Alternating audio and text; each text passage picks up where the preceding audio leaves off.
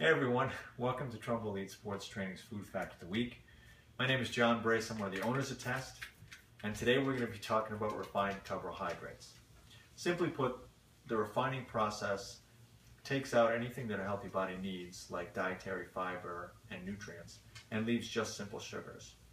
What happens with your body is, because there's no dietary fiber, it doesn't feel satisfied and you have a tendency to overeat. And then since there's no nutrients, you don't have any vitamins or minerals to keep yourself healthy. Examples are breads, white rice, cereals, pasta, snack foods like cakes, cookies, chips, and candy.